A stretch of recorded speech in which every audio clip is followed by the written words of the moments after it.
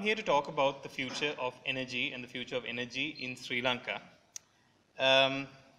First of all, the main point that I want to make is that whether you live in a feudal setup or you live in a democracy, whether you have an AI normally running on a server, whether you live in some megapolis or in some pastoral wonderland, whatever you do, you're going to need energy, and you're definitely going to need more and more of it as a society.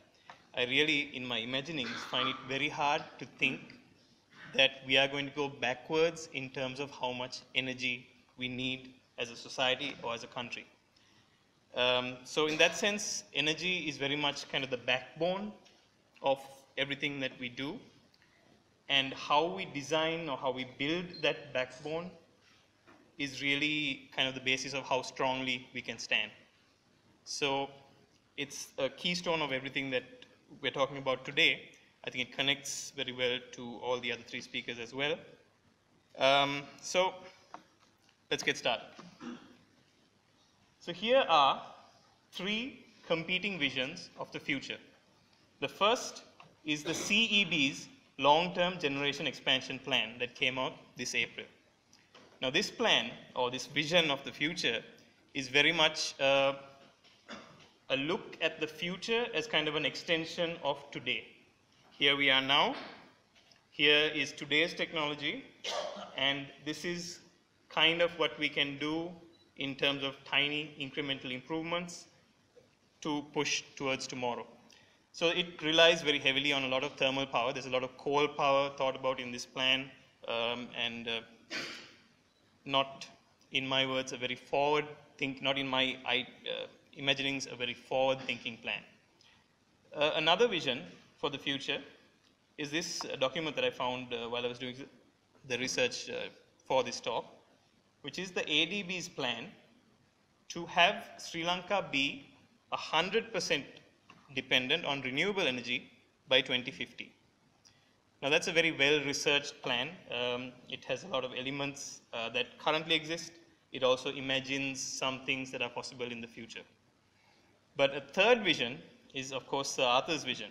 And these are parts of his imaginings that he put forward in 2001, where he imagined what the world would be like by 2100. So then very next year, after he made this prediction, he said the world's first low-temperature fusion reactor is going to come online.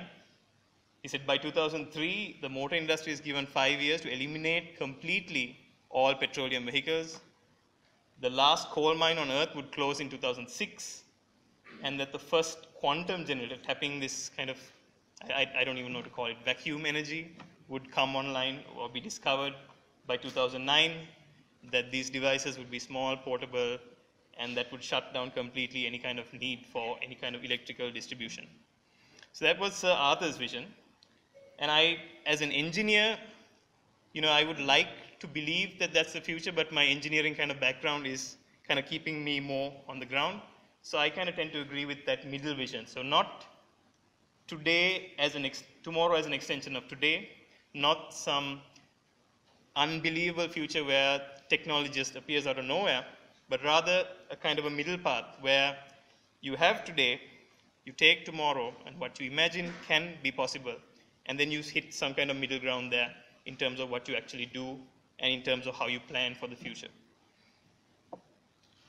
Now, Sir Arthur's vision, and I've been reading science fiction for a long time, since I was a very small boy, and his vision of the future has always influenced me a lot in terms of how he saw the society of the future, in terms of how optimistic he was that we would kind of evolve into this kind of global species, very peaceable, very sharing, and that vision, I think, is what he has in all his books.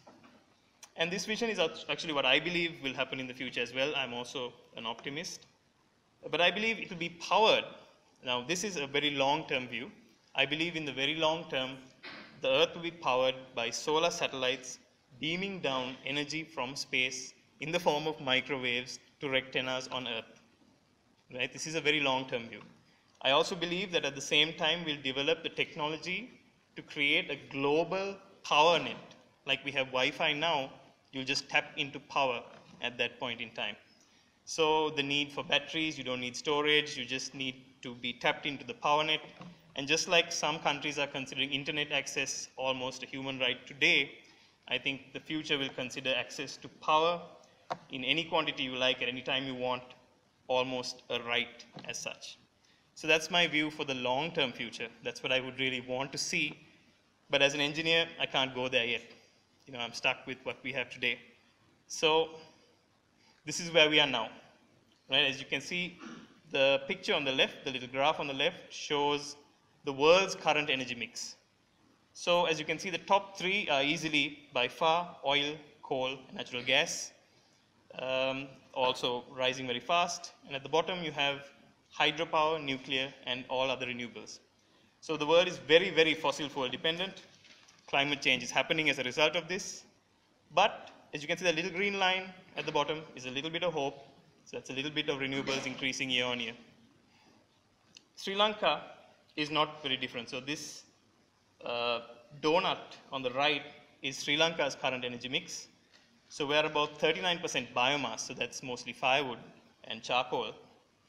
39% petroleum, a lot of that is for transport and also for energy generation. 9% of Sri Lanka's energy comes from large hydro plants, but the potential for large hydro, as you guys already know, has been almost completely tapped. 10% is coal, thanks to the new massive coal power plants that we've built and that the CEB's plan will continue to build in the future. And only about 3% is from all other renewables. So Sri Lanka's energy mix is quite expensive in terms of how much we pay for electricity.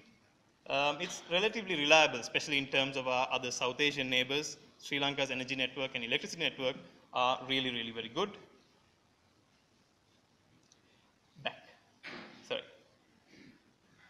And as you can see, with more and more coal being planned, more and more thermal power plants being planned, the situation is becoming increasingly unsustainable. So this is the situation we are in right now. But what do I think is the way forward? But I did these calculations last night, and I very crudely drew this out, so it's not perfect. But if you look at Sri Lanka's energy consumption predicted for next year, it's in 2018, we are around 16,000 gigawatt hours. And that little square is the amount of solar panels that you'd need to run the entire country. If you had enough battery storage to store that and release it at the right times, you put solar panels on that square, you don't need anything else. You don't need any thermal power plants, you don't need coal, you don't need anything. You just need that little square of solar panel, and obviously it doesn't have to be one big square. You can distribute it among households, and that's the total area of solar power that you'd need to run the whole country. If consumption increases even dramatically, and sorry, if you add transportation onto this, if you add electric cars, you can also put, Sri Lanka has a lot of wind power capacity, and we have a lot of oceans around. There's a lot of ocean power capacity as well. So I think the way to the future is to keep it simple, to invest in renewables and in storage, and to start divesting from all types of fossil fuel investment. So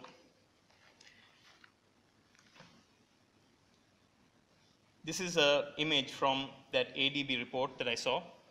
It's funny because I was trying to build a picture of how to get there, but someone else has already done it.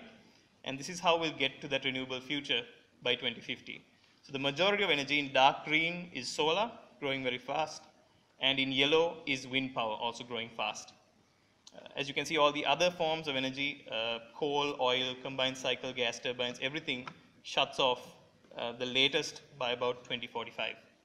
So from that point on, Sri Lanka will run a completely renewable energy system, which would be great for our economy, to be great for our health, to be great as an example. I mean, we're not going to change global climate change by changing Sri Lanka, whatever we do, but it would be great as an example of what is possible. While I was researching this stuff, I also came up with a lot of people making proposals for nuclear plants in Sri Lanka. And of course, you can ask, why not? Nuclear is, in some ways, a green technology. There are no carbon emissions. But my personal view is, let's not do that in Sri Lanka. A lot of issues with construction. As we know, Sri Lanka doesn't have a great track record of,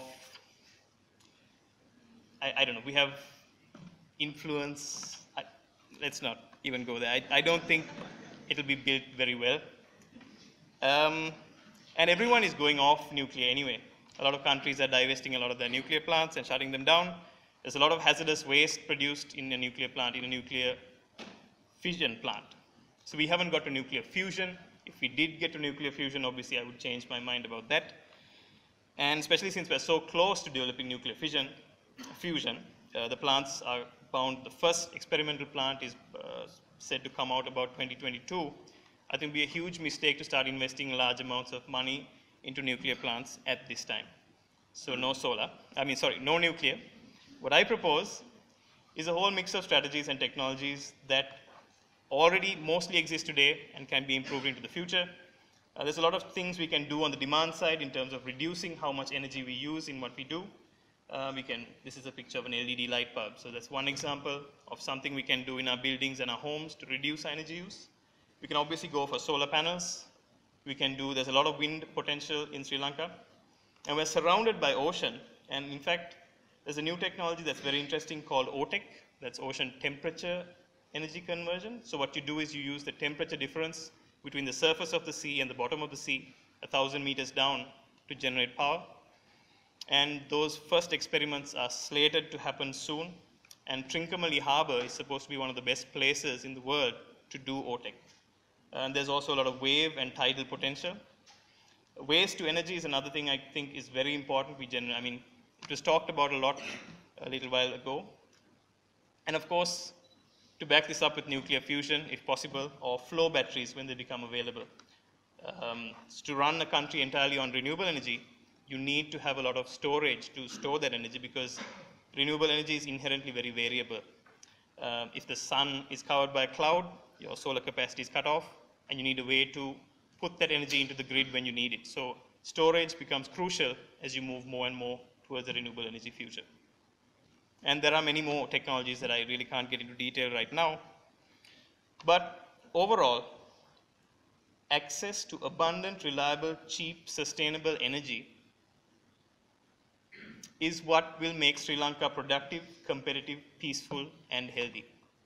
So it's a very important question that we all should think about. And in fact, Sri Lanka's energy system right now, and I've heard someone say this, has always been a minute to midnight. We've always been at the risk of failing, at the risk of suffering catastrophic blackouts. But there have been people, engineers, administrators, people who have held back that clock and kept the lights on, like DJ Vimala Surendra, who is the father of hydropower in Sri Lanka, who really pushed for that system to be developed. So my future is optimistic.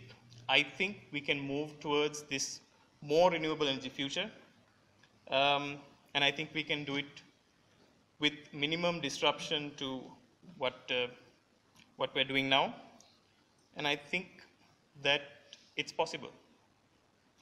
Thank you.